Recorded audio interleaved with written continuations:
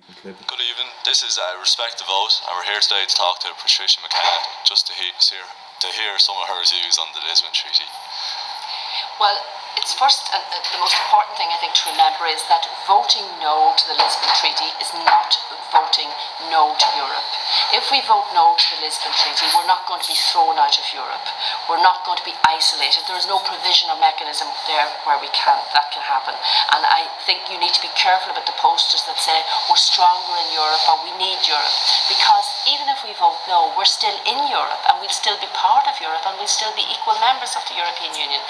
But in fact, if we vote yes to Lisbon, we won't be equal members, because what happens then is that our voting strength in the Council, which makes all the decisions, will be reduced to under 1%. Our voting strength goes down by over 50%, while Germany's in the big countries, Germany's goes up over 100%.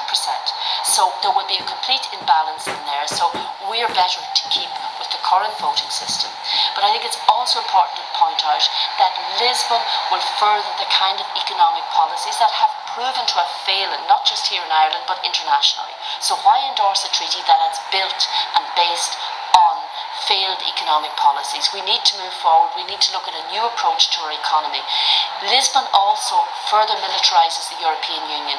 There is a mutual defence clause, a mutual solidarity clause, and these will actually ask member states to go to the assistance of other countries, even in what's called the perceived possibility of a terrorist attack from another country, which means that it allows for preemptive strikes. And I think that is very, very important to remember that. Ireland is supposed to be a neutral country. We're not supposed to be part of any military alliance. The European Defence Agency is also incorporated into the treaty. Now, this defence agency was set up at the behest of the European arms industries.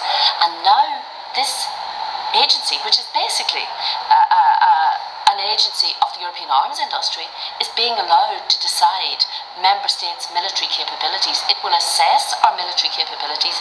It will recommend the European Council what should be done, also in relation to research and development into new weapons and new armaments. Is this what we want?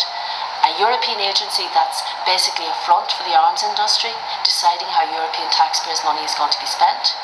And on the military issue, there is no requirement for a UN mandate anywhere within the Lisbon Treaty, even though the Lisbon Treaty furthers the military agenda.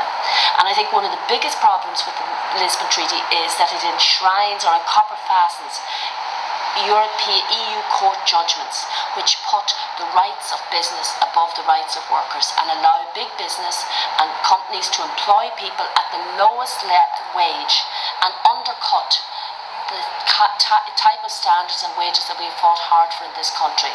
And that means, considering the economic crisis, that people are going to be in a worse situation going forward. The European Court of Justice rulings have had a serious impact on pay for workers, and that would be copper fastened in the judgment. We need to think long and hard about the European Union and the direction it's going in, and the only way we can do that is by rejecting this treaty. We have already rejected in Ireland once. We're being asked